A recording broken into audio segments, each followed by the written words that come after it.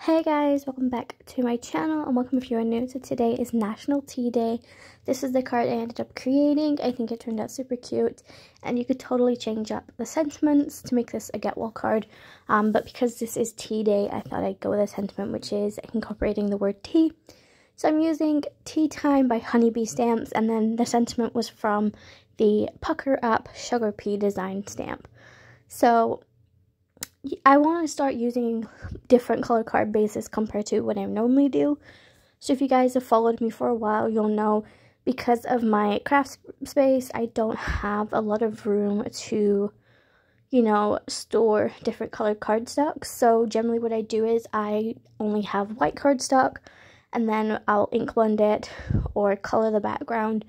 That way I can, always have a white card base, because I feel like white is probably the easiest color to change.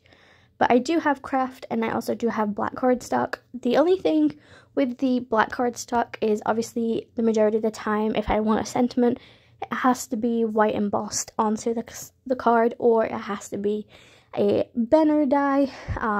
Otherwise, you wouldn't be able to read the sentiment. So that's the only thing, and me and heat embossing do not get on. But yeah, I'm going to insert some music. I'm going to speed the process up. The next update was right at the beginning, and it's going to be World Penguin Day. So if you like penguins and you want to make a card with a penguin, you can do that. Just include the hashtag National Holiday, April Holiday Hop 2024. And if you want to be a part of the group where I give you the graphic, then you just have to give me a message over on my Instagram, and I will send you that as well. So feel free to join, guys, and I'll see you in my next video.